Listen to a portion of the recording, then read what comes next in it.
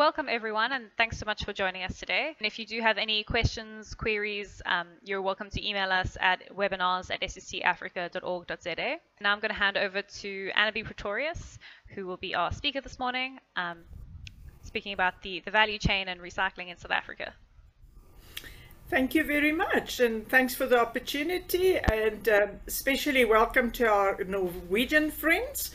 My Norwegian isn't very good, but hopefully you can understand my English. So, okay, fantastic.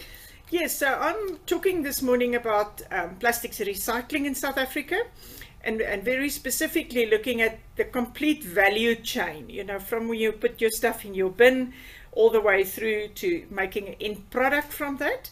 And I'll pull in the survey results from what we've managed to recycle in South Africa in 2020. I'll interspect them with the actual discussions on the value chain, because it probably just makes sense to use it as we go along. And please put your questions in the chat box and or Q&A, and let's hear your comments and opinions. And I think these horrific pictures is just stuff we see every day. And if you love plastics as much as I do, this is not what you want to see. River booms, or the whole thing around river catchment areas, is becoming a big focus area in South Africa. But that's us all saying, how do we make sure it's not ending up on the beaches like you see here? So what can we do? How can we change from the villain, which is visible litter? And I'm sure all of you that have spent 2 minutes thinking about plastics, in your mind you say, do we really need this stuff? Because just look at how ugly it is. So how do we move from the villain and give plastics its real superhero status? Because after all these years, I still believe plastics is the best material from a carbon footprint point, from a just versatility and everything we can do with it. But at the moment, this villain is overriding everything we believe about plastics. So the only thing we currently have is visible recycling. So how do we actually grow that and develop that? So what is the plastics industry doing? And obviously I talk specifically from a South African point of view, because this is where I am and this is where we operate. So the industry have grouped itself over here in a number of EPR, or Extended Producer Responsibility organizations. And their main thing is to say, with money funded by industry up to last year, November 2021, how can they promote recycling? So they're not actually doing recycling themselves, but they need to make sure there's interaction in this value chain. The actual organization looking after recycling specifically is SAPRO. So SAPRO represent the reprocessors, where the PROs, which are these extended producer responsibility, they try and link that value chain and get it all together. So at the end of last year, the vinyl loop and polystyrene and polyco actually have combined to form one PRO under the polyco umbrella. So currently we have two that's operating in the plastics industry with overlap, because Petco says anything to do with the beverage bottle and polyco says any plastic. So it includes beverage bottles as well. So yeah, it's going to be interesting. We literally 3 months into the EPR regulations, so lots of things are still busy being unfolded and happening. So where are we currently? So what is being recycled? So I think first we just need to make sure we all agree with what is recycling. And sorry guys, this is just a real female joke. So I hope you're not feeling offended. So yeah, when I talk recycling, it's mechanical recycling, saying if we look at plastic products like you see in the left bubble, how do we actually take it to a material?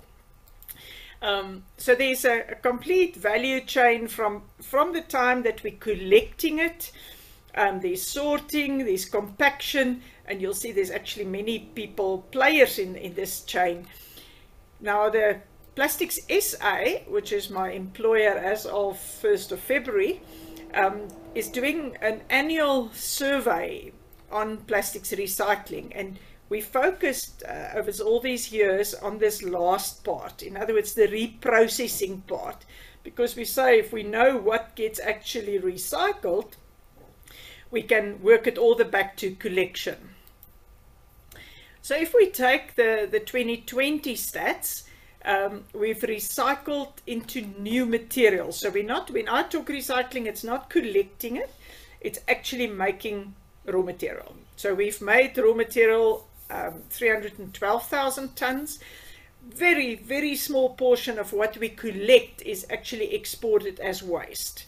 The Basel Convention helps a bit with that, in the sense it becomes quite tricky to export waste. But we also have local recyclers that at this stage can't get enough materials. Most of them have spare capacity. If we take recyclable waste, so we're talking most consumer plastics, all packaging, and we group that as our denominator, we collected 43%. But what we don't actually tell you, and that's that bottom line, and it's on purpose such a light color, is there's still more than 1 million tons out there that is not getting recycled. And hopefully through the next half hour, we'll figure out why is that and what are we doing wrong. So just how much is 312,000 tons? So if we take a nice big Boeing 747 and we load, no passengers, we just load them full of cargo, it will take us 29 days to move that stuff every 15 minutes. So yeah, how much is in a bag? Difficult to picture that. Or equivalent would be 21 million milk bottles every day for a whole year. So that will give us this, still too much. Now I drive a little Polo, and in my case I do roughly about 30,000 kilometers in a year, and it will actually be the equivalent of the diesel for 213,000 little Polos for 1 year's fuel. That I can identify with, because at the moment fuel price is heavy in South Africa, so I know exactly how much goes into my tank. So it's a lot, but overarching, it is not enough. So if we look at what plastics we actually recycled, and in 2020, whenever I asked this in a face-to-face meeting, which would have been nice now, the bulk of the people would normally say, yes, PET. Now, PET is not our main plastic in South Africa. It's actually low-density polyethylene, this bottom blue block here. But yeah, let's look at PET.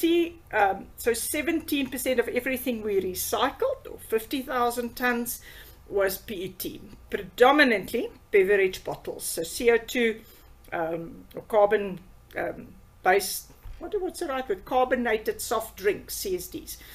That's our bulk of the bottles that recycled, but water is in there, and a small portion of things like hand sanitizer or things like that also gets recycled. But the bulk of it is actually sitting under water bottles.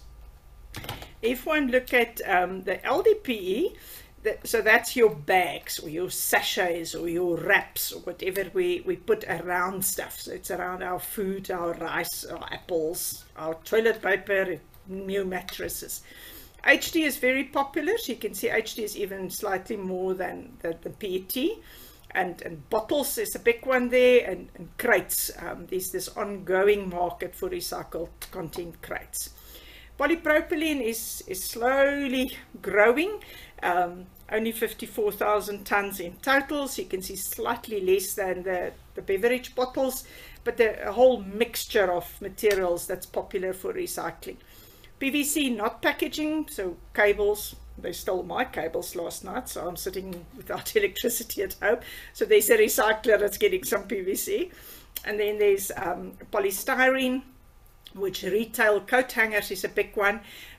Yogurt tubs is the bigger 1 liter portions is well recycled, but the small little portion packs is very problematic. And then our expanded polystyrene as well, where we can get it to a reprocessor, so where there's methods of compacting it. So where does it come from? Now, if you are in South Africa, have ever been here, you would be very aware of these waste pickers collecting from curbside. So when the public is putting out their bins, in my case on a Wednesday morning, the waste pickers are early touring the streets and collecting what has value for them. But the bulk, and the picture is supposed to be much bigger than the other one, the bulk of it is actually picked off landfill by waste pickers. Now you see an oak standing here in front of this soil compactor here. So the moment the municipal trucks or the public is dropping off waste, these waste pickers are there and they pick. So the bulk of it is picked off landfill, and a few of the tonnages is actually coming out of the curbside collection. So if we look at just splitting up out of our recycling figures, and excluded in here is material that can go straight back into the process, like if you manufacture bottles, those tops and ends, or a bottle that's blown a hole in it. I'm not taking that as recycling. We don't count that. That is just good production principles. Post-consumer has been quite substantially down because of COVID, and we had lockdown. People couldn't go to landfills to harvest. We had a lot of our waste pickers are people from neighboring countries. They left in March to go home because of the lockdown, and they were only allowed back into the country end of August, September last year, or 2020. So we really suffered quite a bit on post-consumer. The figure typically is at 70, 71 prior years, but last year our post-industrial figure was bigger and our post-consumer figure smaller. Ex-factory is material that cannot go back. So it's a bottle that has been printed, or it's something like a printed shopping bag. So if you recycle it again, it will come out dark color or black. So that's sold on to the recyclers to make another type of product from. Because our big portion is coming out of the landfills and post-consumer and harvested on the landfill, this is a typical incoming batch of material. This picture was taken at a reprocessor. This is material he's paid money for. He loosened the bale now, and this is being fed into his machine. The grade in South Africa would be mix and color as an LDPE film grade. And you can just imagine the contamination, and that influences the wear on equipment. It influences yield, because you've bought the material, but a lot of that ended up in your wash plant as sand, and grass clippings is a massive challenge in South Africa. So you can see immediately here 2020 wasn't a good year for us. 2021 is going to be similarly bad, but hopefully this year, which is not quite post-COVID, but more normal conditions, we hope to pick up this 350 tons plus that we had in 2019, where we had a nice steady increase. A little bit of green here is what we've used to export, and you can see the last 2 years it is absolutely tiny. So if one just takes for the since 2012, we've increased the tonnages with about 17% for materials that's been recycled and processed and sold as raw material back in South Africa. The virgin figure there is about 9%, just to give you an idea. So recycling is growing faster than virgin consumption. But yeah, we would love it to be much more than that. If one just look at the recycling rates for packaging, and here I'm looking at output rates, meaning those tonnages that was turned into raw material as a percentage of how much was made in South Africa. And you can see our low density, that wrapping, your bread bags and the wrap around your vegetables and fresh produce. The previous year we were sitting over 40, we've dropped down to 35. PET is low because we include all PET packaging. Beverage bottles itself is pretty high, that's sitting towards the 70%, 60 something. Whereas if we consider all PET, the recycling rate drops. So you can see massive opportunity for improvement here. If we just compare us to Europe, and I know the guys from Norway this morning that's listening is saying, you know, we know what's happening in the EU 28 countries. If we just compare to South Africa, in Europe, it's an environmental principle. You talk to any of the municipalities, business owners, public there, and recycling and reuse and circular economy is up front in their minds. They have very good collection data. I've just visited North Italy just before COVID, and they could tell exactly how much they collect from every household, how much was paper, how much was plastic. Fantastic stats. Separation at source. I mean, you have 3, 4, 5 bins, and make sure you put it in the right bin. But 2019, which was the last official stats that I compared for Europe or EU 28, more than 50% was actually recycled outside of Europe. So the scrap gets separated, baled, and moved outside of that EU 28 countries. And you have a number of countries where there's landfill restrictions, so you cannot go and put stuff on landfill. If we compare it to South Africa, we don't have it as an environmental principle. In South Africa, it gets recycled because there's money in it. That's from the waste picker. For him, it's a small little business. If he's not getting enough money for what he's collecting, he's not going to pick it up. All the way through to the guy doing reprocessing. We don't have subsidies or financial aid for recycling at all. We don't have collection data, but we have relatively accurate recycling data in the sense that we know who's the 300 odd reprocessors. I visit them on a regular basis, and they give me input into their figures. You know, how much did they actually sold last year? How much did they buy? What was their processing waste figures and things like that. We don't have separation at source. We have waste pickers, and for them it's a business. So they would collect what makes money. It's not the right thing to do. It's because of money, and it links to that financial principles higher up. We export very little, so that what we pick actually ends up with recycling. So that's a plus, but we're not picking enough. And then 61%, and this figure I've also come down from previous years, 61% of people living in this beautiful country have access to some form of waste management. In other words, if you take that beginning slide where you sit with a poor LSM environment or a low LSM, people living in those conditions do not have someone collecting a bin once a week off their pavement. So what do they do with it? They chuck it into the closest available area where they don't see it, which is typically a river or a little stream, or behind a bush, because they also don't want it around the immediate area where they're living.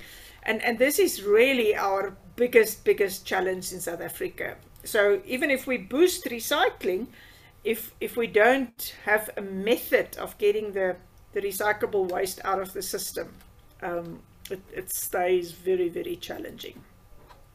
So how do we start? We said with waste pickers. This bottom right hand picture here is taken at landfill. So these pickers were busy for 3-4 hours, and then they manage actually with the municipal trucks to get a lift down again, and they're queuing now at a little buyback center to sell the material that they've collected. The top two pictures is both for curbside collection. They would, in the case of my photograph, they have a buyback center right there at that specific landfill. But in most cases, you have these slightly larger entrepreneurs, but people with vehicles that would buy from the waste pickers at certain spots around the suburb or around the town. And just a typical buyback center. This one is in Gauteng and Pretoria, the left-hand side one there, and you can see the waste pickers coming in with cardboard and cans and glass and everything. On the right hand one is one in KwaMashu, which is in KwaZulu-Natal, and you can also see the buyback center have its own trucks. So once the product has been baled, and that's what we're looking at the bottom picture here, so they would sort it, they would bale it, it goes onto these trucks off for the reprocessors or recyclers. So what determines the value? So if a waste picker or one of these small trucks arrive at a buyback center, why would he give more money for the bottom picture here than for the top picture? And it's really, is there a market? I think hugely driven in South Africa is the demand. So the bigger the demand, the more people want that material, and it's not quite pure economic principles, like if there's a shortage the price goes up, but it's linked. There's definitely some form there. Where are the reprocessors? Now, if you take that KwaMashu guy, he's not buying any dirty materials because all the reprocessors in his area don't have wash plants, so they need cleaner material. But if you sit in the middle of Johannesburg, there's 100 reprocessors around you, they're fighting for material, and so you can give a good price for dirty material, for example. It depends how well developed the value chain is.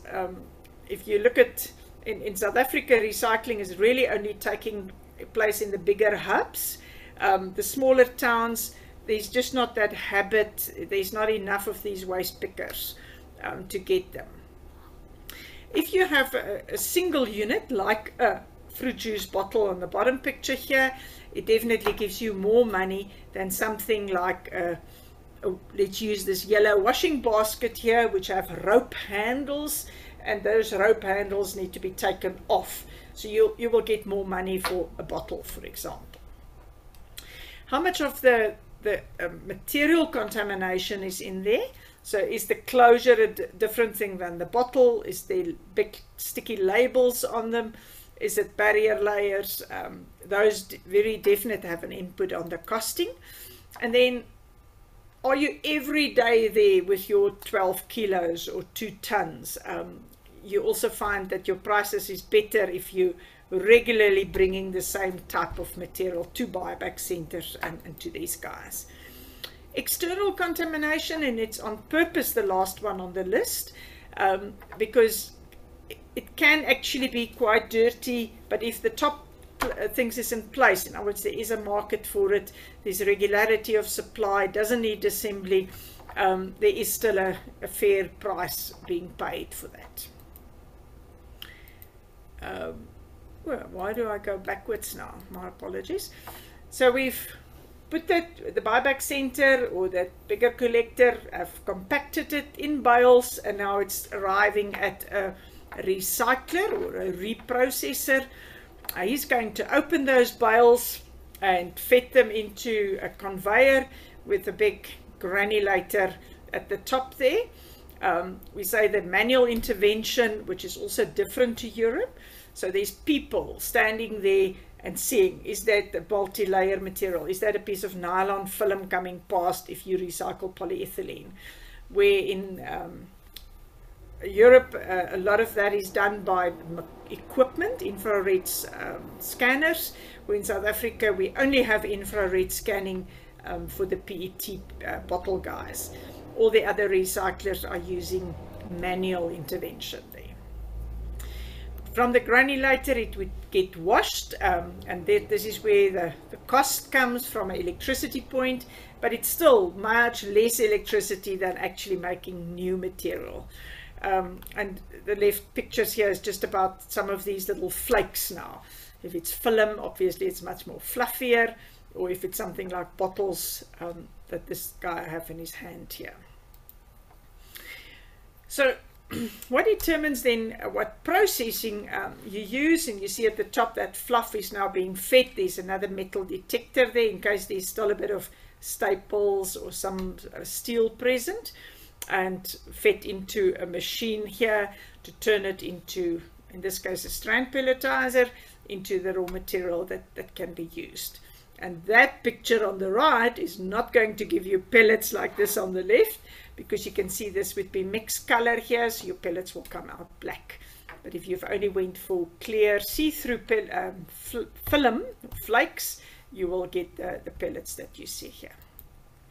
So what determines the technology? And in South Africa we have a massive, not imbalance, but there's very strong feelings around European equipment, so the bottom type pictures, or your more Eastern, Eastern meaning Indian, China, Korean, Vietnamese equipment being used. And it's really about how big is your budget. European equipment in South African rands is anything from 18-20 million South African rand, where Eastern equipment for 1 million you can have a decent line. It also is going to say what type of material, which is linked to where is it going to be used. So if you're going to recycle PET for making strapping tape, you can use less sophisticated equipment, but if you're going to make PET for back into food contact PET bottles, you need more sophisticated machines. The size is also critical. In South Africa we have processors that's good, sustainable businesses from about 250, 300 tons a month. Your very small guys, you find they make money somewhere else as well, so they either collect as well as recycle. And then your very big guys, obviously, they sit with huge capital investment. When people have to choose a machine, is there a local agent? Because none of these machines are made in South Africa. We import the technology. And often people would say, I would love to go for a Vietnamese machine, but I don't speak Vietnamese. It's difficult to be in touch with that supplier. But if there is a local agent, it makes it simpler. And then jobs or quality. If I take this bottom picture here, the company here, their main decision was perfect quality, no volatiles, excellent filtration. But as a result, they have less jobs now. And we know in South Africa job creation is huge. But if you go for the top hand picture, your quality is not going to be quite as good as bottom. Or in some cases people have dual handling. So they would send it through the machine and send it through the machine again. And you can immediately think that the labor involved there is so much higher. Once recycled, we put it in a bag and off it goes. So where does it go? In 2020, we said low density is our biggest material, gets recycled. So obviously flexible packaging is also our biggest portion here. Going into shopping bags and garbage bags is the main applications there. You see a next one is agricultural, so irrigation pipe, but also your little plant pockets that you put in seedlings for germination. But yeah, there's an interesting spread around where we use plastics in South Africa, recycled plastics.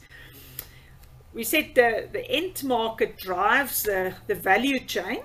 And this is what these pictures is trying to show you now. SAPRO, the recycling body, they have annual, for the last couple of years, it's only every second year, competitions to say, tell us what products have you made with 100% recycled or high percentages of recycled, and what are the challenges that you had to overcome to get there. And these are just winners from previous competitions. So we said already that end markets demand is the driver. Where we now and where EPR needs to come in is to say, you know, irrigation pipe and builder's film is huge. There was always great demand and big pull in that part of the market. That's the purple and the blue here. But now we need to start looking at newer markets. Brand owners, the South Africa Plastics Pact and the extended producer responsibility is putting brand owners under pressure to say, if you make Dawn hand lotion in South Africa, how are you going to make sure you have some recycled content in there?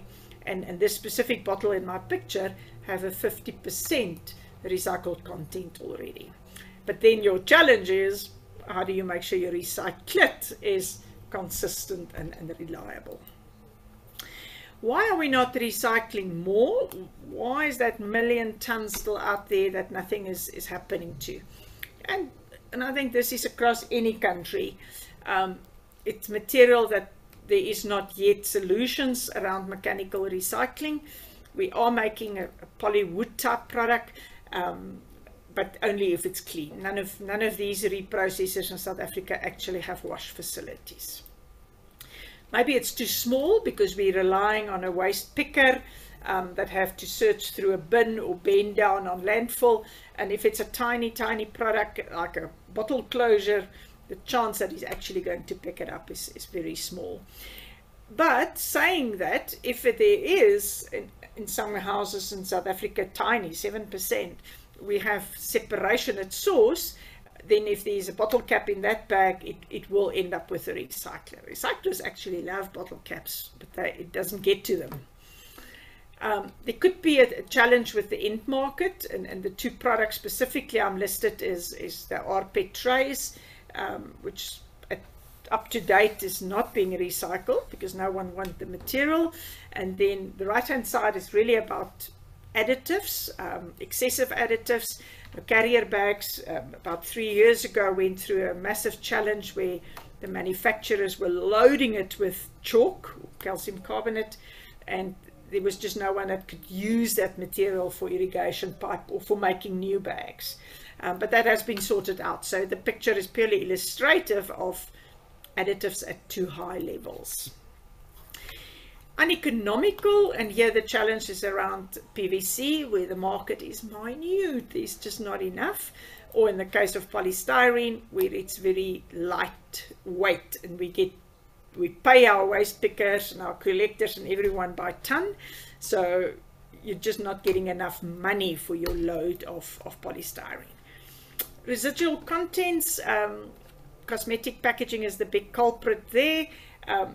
You buy a tiny little tube like this left-hand brownish one here.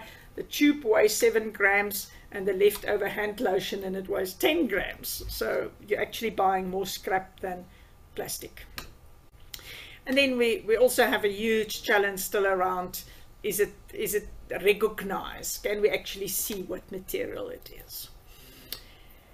But then big prominent in here is this massive value chain, because you sit from me putting it on my bin with all this collectors and waste buyback centers and everyone all the way up to the reprocessor, and each of those steps add cost but not value, and so the product becomes pretty expensive by the time it's here, but it's not really any better. So your waste picker, we said they run it as little businesses, and if he needs to bend down 20 times for 5 rand, or if he bends down 3 times for 5 rand, guess which one he's going to do? So if the material doesn't have high value, if it's a tiny material, it's a small material, it's just not getting into this recycling value chain, and that's really a massive challenge. What can we do to recycle more? And this is that graph we showed earlier on. How do we get this pink bar to move up? And this is obviously only for packaging. And there's incredible emphasis around the recycling. Personally, I don't believe we focus enough on all the other aspects, but yeah, design for recycling, and very specifically, if you make the product, how do you look at end of life? So if you make a tiny little snack pack for nuts and fruit, dried fruit, is that pack recyclable? So there's a lot of emphasis currently around that, which at the moment we're sacrificing carbon footprint to many of these new designs. Education and awareness, and it's all the way across from small children, adults, even business people. I don't think business people at all is actually considering end of life and recyclability.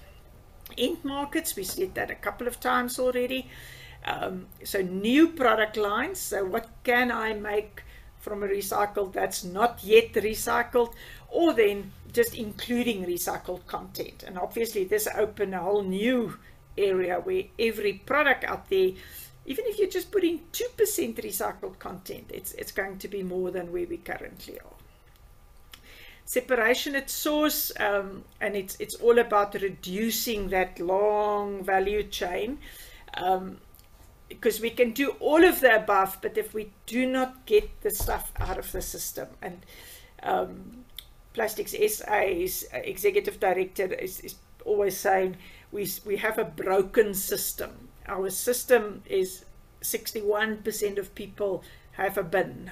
And even their stuff is not getting there because someone needs to pick it up off landfill. We need a system where it can go directly from me into the system, where it can be picked and sorted and go off to the reprocessor. We'll increase recycling rates, reduce litter, and I don't personally believe it's going to solve the litter problem as such.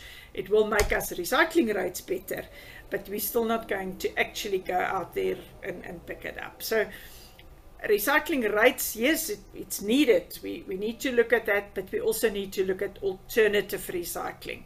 And I mean, here we can go very fancy, like chemical recycling or pyrolysis or things like that, but just find applications where the product can be captured, roads and bricks and buildings. Pyrolysis, diesel, but we have one little plant in South Africa that can make solvents, and then just the polywood type applications. South Africa is a dry country. Our trees tend to grow much slower, so wood in South Africa is expensive. So if we can come up with alternative products to actually replace wood to a big extent, and these are existing products that we have in place already. If you're interested in actually specifically the recycling data, in other words, how many recyclers, where are they, what do they recycle, there's an executive summary of the recycling view. It's available on Plastics Info's website. So plasticsinfo.co.za, you click for the recycling block and you'll have this little booklet. If you want a complete report, there's a small amount. I think currently it's €20. And you can get the complete 100-page document. Yeah, and that's from our side. And I can't speak Norwegian, but I think tusen takk means thank you. And I'm available for questions if we have any. Thanks so much, Annabe. I am afraid I can't comment on the Norwegian, so you're welcome to comment in the chat and confirm all our Norwegians joining us today. I don't see any questions that have come through yet in the chat box, but if you do have those at a later stage, you're welcome to either email us at webinars@scafrica.org.za and we can pass those along, or Annabe's email address is here. In the meantime, Annabe, in your opinion, would South Africa have the recycling capacity to deal with the increased volume if there was separation at source, if more waste was collected from households? You know, because it's recycling is so much a business principle, I can tell you now the recyclers, the reprocessors, the moment the volume starts increasing, I can tell you now they will, even if they go and beg and borrow money, they will grow their capacity incredibly. But we have already roughly about 20% spare capacity. In other words, machines standing there idle because they're not getting enough. But how much will actually come out of the system from the EPR? I think we all wait and see what's going to happen there. But I can tell you now, if the brand owner says, I need this material, and we have a way of getting the waste out of the system, the reprocessor is actually the simplest. In other words, putting an order for a machine and put up a newer machine. But always the financiers will ask, do you have security of incoming material? And that's where at the moment the question is always no, no, no. Oh dear, okay. And with all the waste being produced, that seems like it should be a surety. Absolutely, because we sit with all that material, why are we not getting it to the actual reprocessors? Absolutely. And you mentioned, which I know a lot of people are perhaps not as familiar with the exact answer, but the market for rPET trays. I know you said that they aren't recycled because there isn't a market for the final product, but can you maybe explain why there is no market? Is it that the product has been too diluted by that stage? Um, to dilute it, and one of the if you ask the PET bottle guys, they would tell you, the PET trays often come with big labels on them. They're often quite contaminated. Where your bottles is, there's quite a bit of work has been done over the years on design for recyclability around water and cool drink bottles. There's also it's less than 1% of trays that is more than one layer, so multi-layered trays. And then many of the trays have a very thin silicone coating on the inside, which will contaminate the bottle process. So if one look at the recycling system only for trays, you will need to say, how do we get rid of that silicone, the multi-layer, the paper labels? But then also what we do find now as people are starting to invest in technology to look at trays, is that trays in South Africa is either polypropylene, PVC, polypropylene, I said polypropylene already, polystyrene, polypropylene, PVC, and PET. So we need to work out systems of, and this is probably the one place where it's an opportunity for infrared sorting. So you say collect all the trays, bring it to one spot, and then separate once they're together. But it is an exciting new area, so it's ask me this question next year this time, and hopefully I'll have some definite answers. Certainly, that seems like a very exciting room for growth there. So it'd be very interesting to see how that works out. And then I see we don't have any questions yet, and we are just about out of time. But I was just wondering, because you referenced a lot of international recycling statistics as well. Are they all measured with the same criteria? The kind of data that's used to measure the recycling. I know you did compare, sorry, that Europe's is more based on the production, whereas South Africa's is more recycling. But even in terms of the recycling statistics, I believe Norway includes the waste that's burnt for energy, for heat. For energy.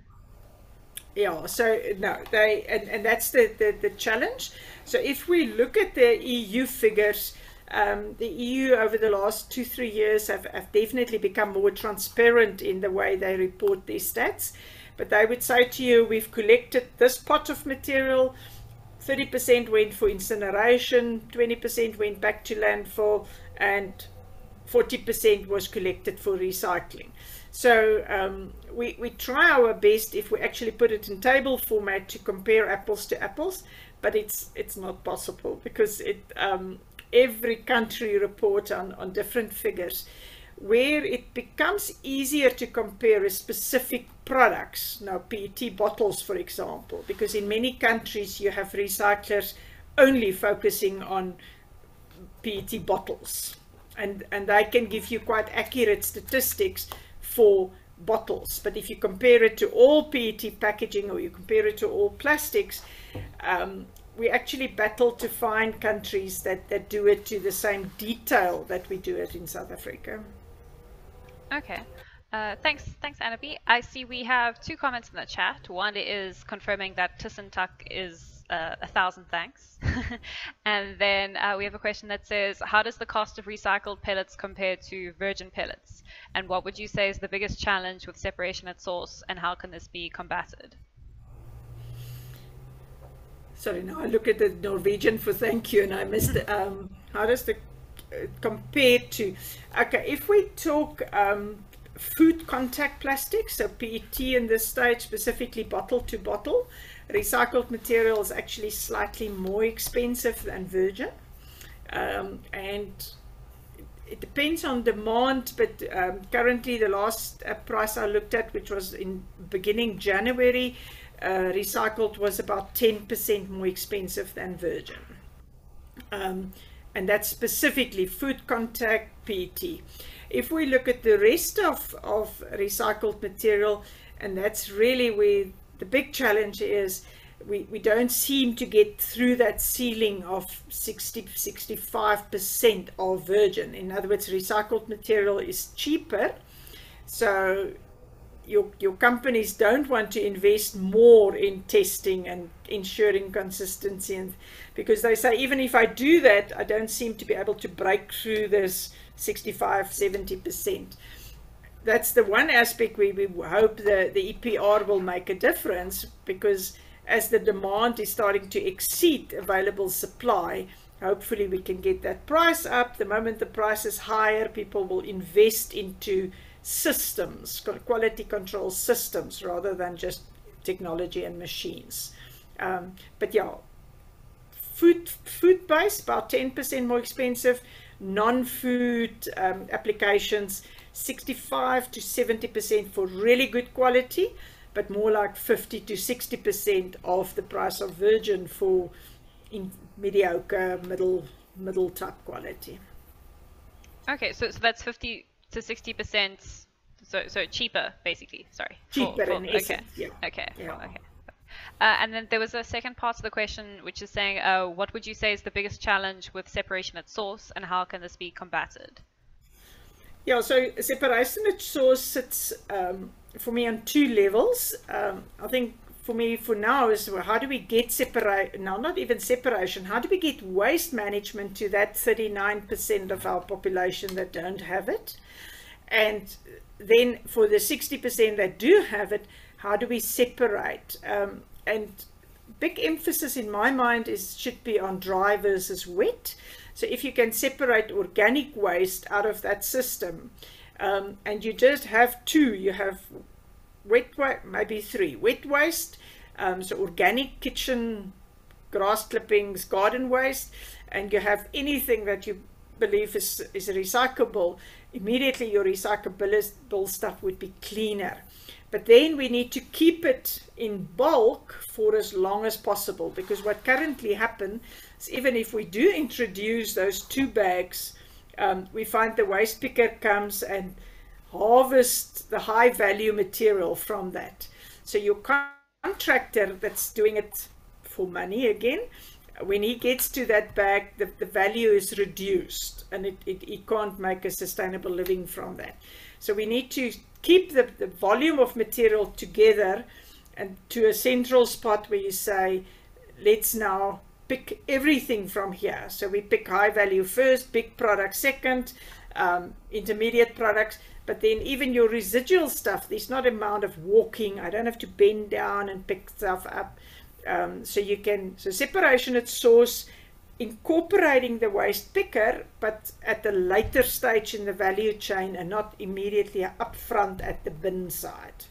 But yeah, we also need to look at that 39% of the guys that doesn't have, my bullet points, it gets stuff out of the system. So how do we actually give bins to those guys? Thank you so much, Annabe. I don't see any other questions so far, so I think we can wrap up here for today. I see we're slightly over time, but very interesting to hear all the statistics and your input on the recycling streams in South Africa. If anyone does have any questions at a later stage, please feel free to contact either Annabe or us at SST, and we'll pass that along. And we just like to say thank you so much, Annabe, for joining us today. We really value your expertise, and we're always so grateful when you can join us and share your knowledge. Thank you so much, and keep well, and tuck. So we need to say tuck or tusen tuck for the opportunity. Okay. Thank you. Thank you so much, everyone, and we hope to see you all next week, same time, and the link is available on our events page, SST events. Thank you so much, everyone. I hope you enjoy the rest of your day. Bye-bye. Thank you. Bye-bye.